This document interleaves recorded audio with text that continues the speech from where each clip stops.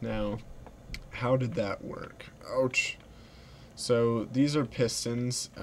Hopefully they will be added in the next Minecraft update, but it's been rumored to say that they will not be added in 1.5, which is too bad. So a piston will shoot the player up 7 blocks, and I have another piston at the top.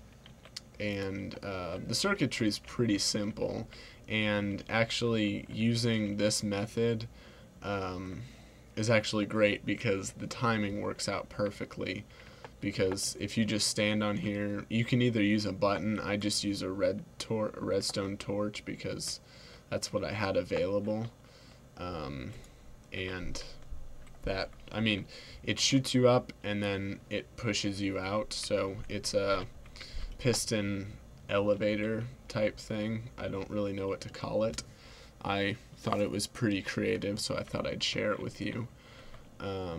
That's the main feature for this video, is that. I mean, I was pretty excited to when I figured out how to make that.